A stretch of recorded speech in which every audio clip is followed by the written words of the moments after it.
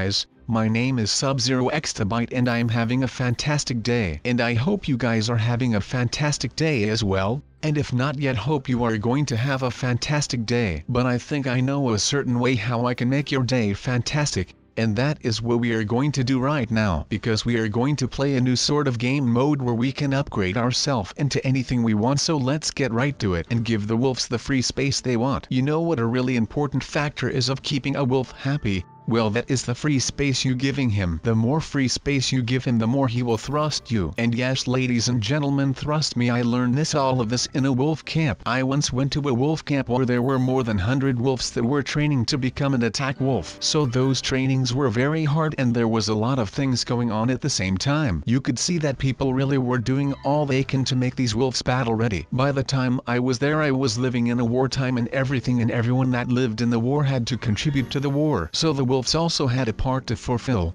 In the end, the big factions made peace with each other before any fighting, but it was just cool to see how the wolves got trained to become super wolves. So for this house, we are not gonna make anything special. It is just gonna be a basic house for them where they can have shelter when it starts raining or something, or have a place for in the cold nights. The reason I am making this basic house is that the wolves won't be staying indoors long. They will probably be outside for over the day and go back inside during the night and sleep. So yes, because of that reason I will first just start with something basic, and if I come to realize that they are using the house more often than I tough, then we always can improve it with something more modern and everything that comes looking next to it. I don't actually know how much wolves we are gonna spawn here, how much would fit, but I think they're fit a good amount. So we will gonna need to sort that out for a bit, and if it appears that we get room shortage, then we will just make more room for them by extending the house. We could do everything. That is the thing I like of making something new. You can always adjust your plan if things go a different way that you didn't hop for. So where are at the moment the house is already getting a bit of a shape.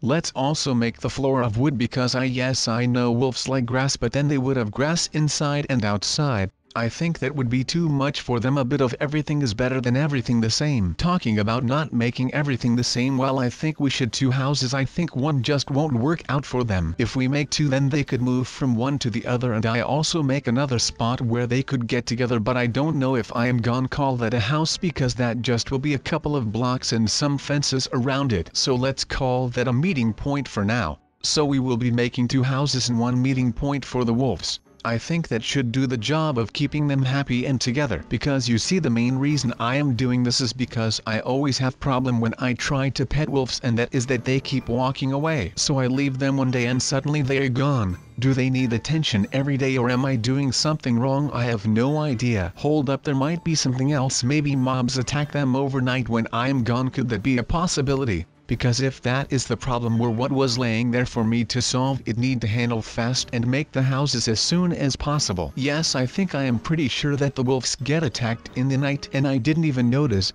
so that is kind of weird. Normally I am an expert at everything that involves mobs, but this thing I just didn't realize. But that isn't a problem anymore, because with the houses I am gonna build, they will be safe and there will be a lot of light, so they are not able to spawn nearby. So I think it is time for us to spawn in more wolves and make baby wolves. Yes guys, we are gonna spawn in more wolves. I like the idea of that. If you are wondering why I am not gonna look for them and bring them in, well, that is because I am just savage and I can do whatever I want. Ha ha. No, I am just too lazy to do all the finding work. So then I just spawn them, and there is nothing wrong with spawning things, guys. Minecraft is made to spawn things, so we are all good. Yes, so yes, I think this is enough wolves, or should we do more? No, I think this is enough for the time being. But there is something that is missing and I have no idea what. Oh, I think I know. Yes guys, we miss beds in here where the wolves can sleep on. Beds are really important, so they can sleep here as well. Again, a wonderful idea of mine. I am coming up with so much great ideas, guys, that I maybe should be professor. Ha ha ha, professor of the wolves. Who had ever thought that I could be a professor? No, I am kidding. I could be a professor. I have a lot of things to do. I have no time to be a professor. So now let's start training these wolves. I will use a method of training that I saw in the training camp where they run around the fields and look for targets that they could attack, like for example a sheep is a good target. They will learn how to protect me and put in an attack. Something really important is that you are gonna need to trust the wolves with whatever they do. Sometimes wolves can be better at handling situations, so don't get in shock if they do something without you asking. That might just be that they are protecting you. That is why I like the wolves. They are great listeners, but they can also decide what to in some really hard situations. So that said, you now kind of getting to know how the wolves think. Always remember that. I will tell you a story that happened to me when I only had one wolf in my early days of Minecraft. I just started playing and I didn't know that much about the game. Thankfully I already made a friend that kind of explained me how everything works, so this friend told me that I should get a wolf as soon as possible because they just help you a lot with anything you do. So that is what I did, went looking for a wolf and I found him and petted him and everything. I even made his own playing area. He was really good wolf.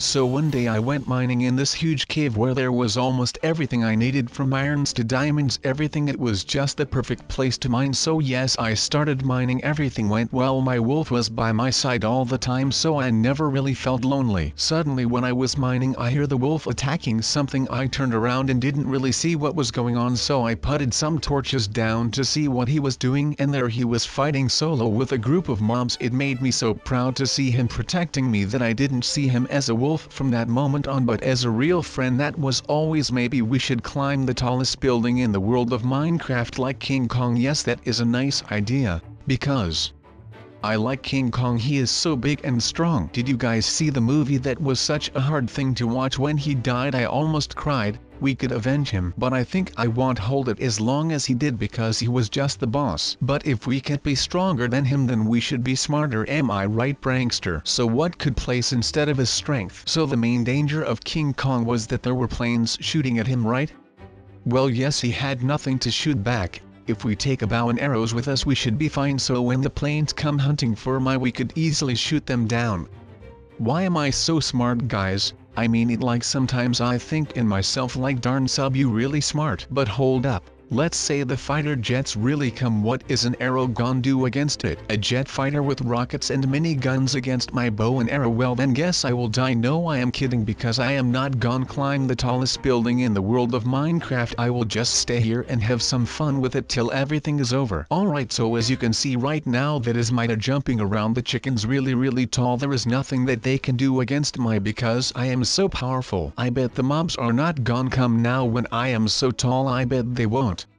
You know that the mobs are really smart, right? They even know when to strike and when not. I once was in ahead of a creeper and could see what he was thinking on that exact moment. It was really scary, because I always thought that mobs had no brains and just did everything to kill you. But no, ladies and gentlemen, I can now confirm that mobs really think they can adjust themselves in every situation that they are. So if they see my this big, well, no way they will try to kill me. Guys, wow, that got my thinking. Why don't we give everyone a position to get bigger, so the mobs will get afraid of us and never attack us anymore? Wow, that is best idea I ever had. But then there are some problems, because we are gonna need to adjust everything we have. Every house, every public building that we have will need to get bigger as well, so I have no idea if we can manage that. Steve will help. I think that Chip will also help, but for the rest of the community, let me know what you prankster think, because it is a good idea. And no, this is not a joke, I am serious. A world where people rule the world and mobs hide in a deep cave waiting for us to hunt them. I should tell ASAN this, because you remember the project they wanted to with the space rockets and everything. I told you that in a video before. Well, yay, they were not sure, because this planet is really nice. We have everything that we need here. Well, if you guys can't remember the space plan, this is a quick throwback to that plan.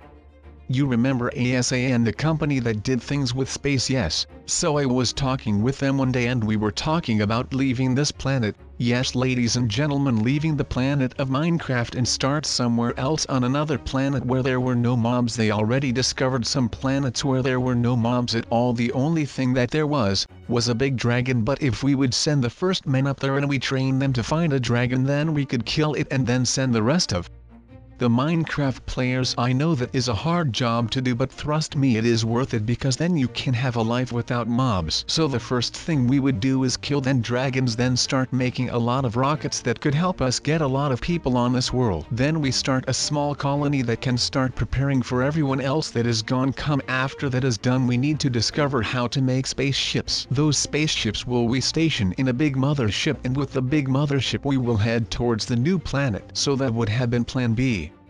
But there was this other plan with the armor, you remember? Yes, where we could look exactly the same as normal mobs. Yes, so the plan was to attack the mob strongholds where their queen was living. Well, something really bad happened. We had everything planned out where every stronghold was located and everything. So the invasion started at the same time, group attack, but the mobs knew that we were coming in, so they prepared themselves and flighted us back. It was a huge battle that we lost, but we didn't lose the war. Unfortunately, we lost a lot of brave and good men that day. But it was not all for nothing, because the mobs now know that we are able to attack as well, so they are a bit afraid. ASAN is thinking to do another attack, but they are afraid because they have no idea how the mobs knew that we were coming. The first thing that they toughed is that they have been scouted out, but they don't know how. Or there is this more scary option, and that is the fact that there is a spy in ASAN that tells the mobs everything that is going on. I once attended a high congress where they were discussing the fact if there was a spy and how could they find him. Well, so it came down to that there has to be a reorganization, which means that everyone that works at ASAN needs to be released from the work that they are doing and start taking on new people, but that would cost the company a lot of work and time. So they went for plan B, and this is the part that I jump in because they gave me the mission to find this traitor and bring him down to justice. So in the couple of weeks I am gonna have a huge investigation with and who is gonna be trusted and who will be potential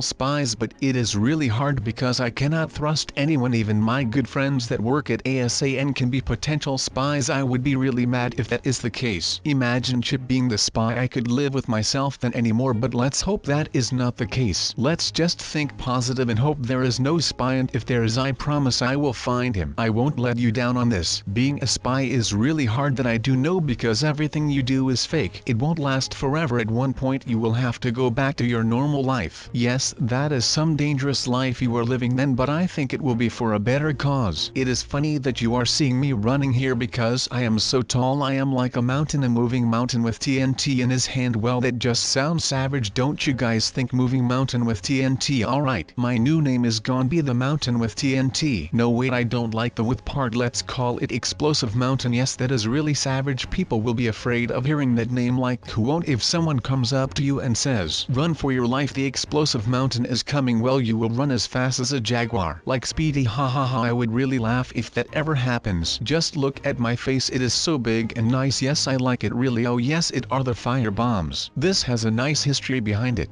We had these bombs for a long time, but nobody ever tried to really work on it, but finally the team did it, and as you can see, it works very well. These bombs were made from a long time ago when the Arabs came with gunpowder. Gunpowder was something really special and nobody really knew what to do with it, but after doing some magic, this beautiful bomb came up.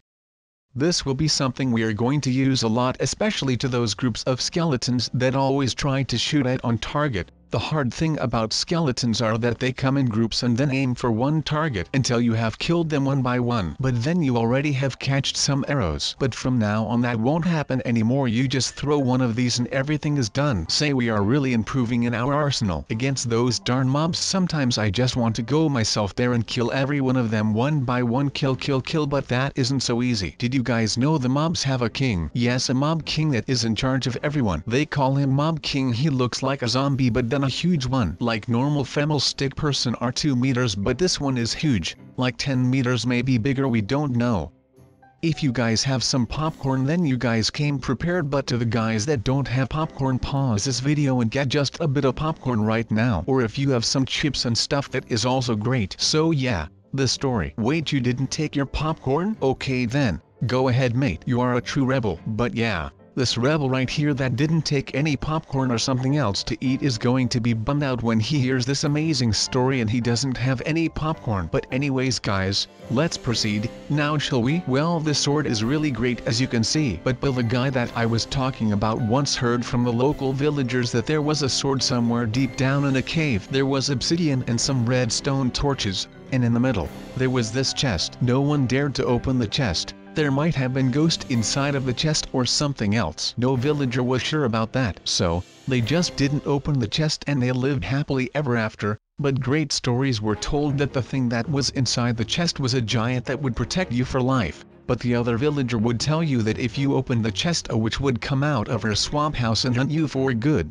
and that there was no escaping the witch. So, Bill was not really sure what he heard when he was in the village, and as I said in the beginning of the video, from other stories from those same villagers that had aged over the years told me when I visited that Bill was a really brave and curious guy and he would enjoy helping the villagers out, so he did just that. And all by himself he went to the cave, he searched for a bit and he was just mining and stuff, and he has some valuable things in his inventory, but then eventually he came across this thing that matched the description of what the wise villagers gave him about that chest that was in the middle of some obsidian bowl. That is it for today's video, but I will see you back in the next one, so for now I say goodbye.